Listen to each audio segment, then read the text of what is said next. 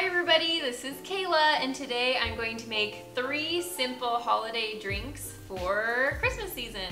Okay, so the first drink we're making is like a holiday hot tea, and what it is it's going to be just a plain Lipton tea with some cranberry juice in it and a sweetener if you'd like, garnished with cranberries and some fresh mint. So I'm excited to try this, and it sounds so good, and I feel like the pop of the green and the red is going to be perfect.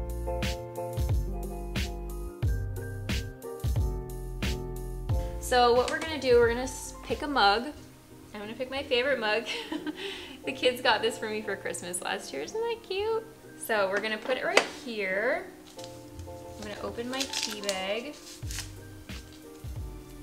Okay, so all you need to make this is the Keurig, and we love this. We use our Keurig several times a day between me and Gabe, and it's really nice. It has just the basic small, medium, large cup size. You turn it on and you just open this, put your K-cup in and shut it. My favorite part about this Keurig is the old one that we had, the power button was in the back, so you had to always like reach all the way around the counter, but this one is up on front, so it's perfect. So we're just using hot water for this one, so we're not gonna put anything in here. I'm just gonna shut it, and I'm gonna turn it on the medium size cup. I wanna leave room for some cranberry juice.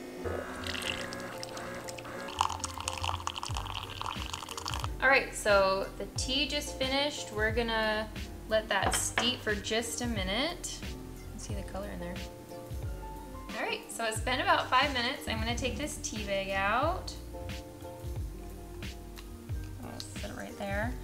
And we're going to add, I think I'm gonna add a little bit of sugar first, because I know cranberry juice is pretty tart, so I'm just gonna add a little bit of that. And then I'm gonna add some cranberry juice. The nice thing about this drink is you could make it in a larger, I'm gonna add about that much. You can make it in a lot larger pot if you have a big group of people coming over, but mostly for us, we just have like a couple families and a few tea drinkers, a few coffee drinkers, so this is perfect for us. What I'm gonna do next is I'm gonna take some fresh mint and I'm gonna tear off some of the leaves. When you like rub the leaves, notice that you can smell it a lot better. It smells good.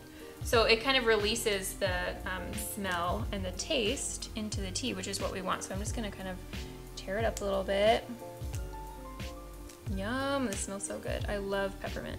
So now we have our mint in there, and I'm gonna put a few cranberries in. You can eat them if you want, but they're all kind of just garnished. Doesn't that look so pretty? I'm gonna mix it up just to make sure that sugar got mixed up in there and infuse the flavor of the mint leaves. Okay, so first of all, I really have to say, I know I already said this, but the color of the green and the red berries in here, or the green and the red in this tea, it really is so perfect for Christmas. I'm so excited. All right, I'm gonna try this, and I'm really hoping that I put enough cranberry juice in it not to burn my tongue. Ooh, I like that. I feel like the thing about this tea is the longer it sits, the more the mint is gonna infuse in here. I'm gonna put a tiny bit more sugar just because I like it sweet. This is perfect, and it's something the kids can have too. Yum! I love that.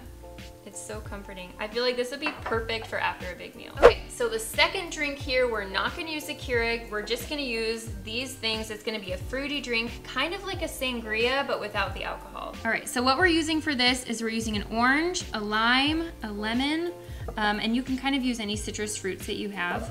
And then we have some sparkling Apple-Grape, and we have just some apple juice.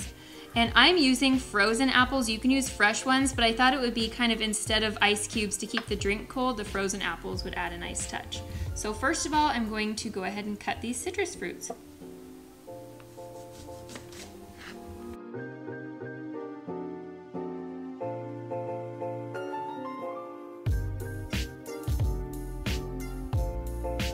So I'm using Martinelli's because I know that this is always going to be good. We use this every year for holidays, for Christmas and Thanksgiving. It's kind of the treat when we were kids, and now it's the treat for our kids. So what I'm going to do is I'm actually going to put this fruit in first, and then I'm going to add the Martinelli's and then this treetop apple juice. I think I'll do 2 of each. I feel like that'll be good.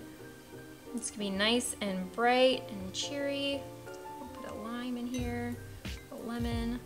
And I'm gonna put a couple pieces of frozen apple. I feel like that's probably a good amount. All right, perfect. I have the fruit in there, and I'm gonna pour the Martinellis. Ooh, that fizz. I feel like honestly it would be completely fine just like that, but I'm gonna add a little bit of apple juice. See if I can do it without spilling. Oh, this is so cute. Okay, so I'm just gonna mix it up a tiny bit. Oh, this is so cute. This is so cute. I love this. Oh my goodness.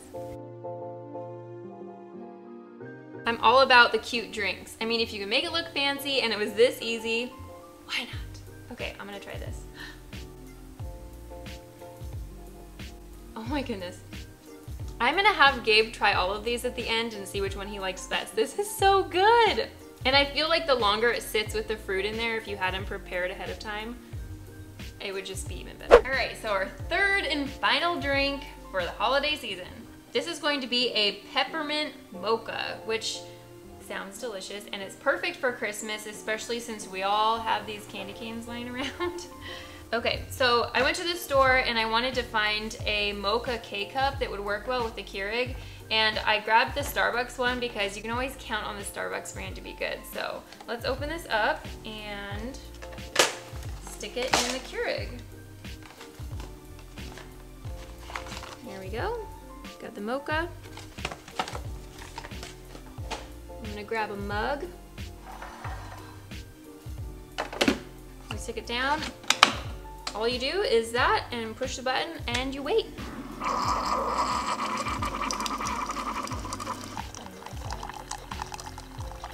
Okay, so the coffee just finished, and this could go really well with even just hot chocolate too. Okay, so a couple of things here. First, we have these little peppermint candies. You can use any candy cane that your kids got from Santa. You can use any candy canes you have lying around the house. I know if you have kids, you have these laying around. So what we're gonna do is we're gonna smash these up to crinkle them up on the top for garnish. So I'm gonna grab a cutting board and I'm gonna grab a little Ziploc bag just to make it so it's not as messy. Okay, kind of sticking in there. All right, we're gonna shut this, and you can just use anything that will, you can hit on this. I'm gonna use my sugar shaker. You can use a hammer, a mallet.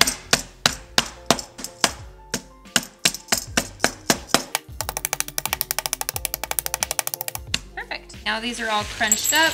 I'm gonna put them back in the bowl. And I'm done with this cutting board. Okay, perfect. So we have our little peppermint candies all crunched up. How cute. So the next thing I'm gonna do is I'm gonna grab some milk, and I don't know if you guys have ever seen this before. I hadn't seen it until about 6 months ago. This is a cold milk frother, so it's not supposed to be for hot milk from my understanding. But all you do is you fill up your milk to this little line right here, and then you just use this and froth the milk up. And it's so awesome. I didn't realize you could do that to cold milk. So we're gonna put our milk in. So we're gonna fill it up to the line, right about there. Perfect. So remember, there is mocha flavoring in the coffee, so there is chocolate in there already. And now we're going to put this lid on here and watch as it froths up. So just go up and down a few times.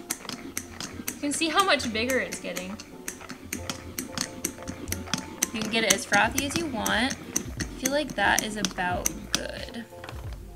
So I'm gonna take this off. All right, so you can see how frothy that milk is. I'm gonna pour this milk on top of our mocha and then top it with some sprinkles.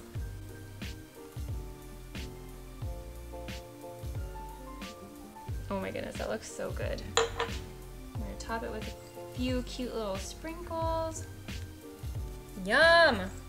Oh, this looks so good. I love coffee. Ask anybody. I love coffee. I love peppermint. I love milk, and I love froth. So this is so perfect for me. I'm just gonna mix it up a tiny bit. Make sure the coffee cools down on the bottom. Look at all of that froth. Do you see that? That's so amazing. My life has changed since I started using this. I feel like I have a fancy cup of coffee just at home. It's perfect. Okay, I'm gonna try this. That's really good. I have milk on my face. I love the bubbles. It just makes it feel so fancy. You can taste a little bit of the peppermint in there. You can get the mocha coffee on the bottom. It's not too sweet. It's perfect. I'm gonna put a link in the description down below for this. I love this. It's called the Froth-O-Matic, but I love this. It's so easy, and all you do is you just rinse it off afterwards, and it's ready to go for the next time you wanna use it. Life-changing, fancy coffees at home, guys. Overall, I love all of these drinks, and the thing that I love about them is most of this stuff around the holiday season you're gonna have around your house anyways. I like that they're all different, it gives you good variety, and you can pick and choose this one you like. If you use one of these recipes, let me know in the comments below. I'd love to know if you guys used them and what you thought. If I had to pick my favorite one, I would probably pick this one, this little mock sangria. I love that it looks so fancy and it's so festive. I love the red colors and it's so delicious and refreshing. I do love this tea. I feel like I love the colors in this tea, and I love coffee. So, but I would have to say it's my favorite. If you guys try them, let me know which one is your favorite. I love that the only tools that I used to make all of these drinks was the Keurig and this milk frother. If you want to find out more information about these, the link will be in the description down below.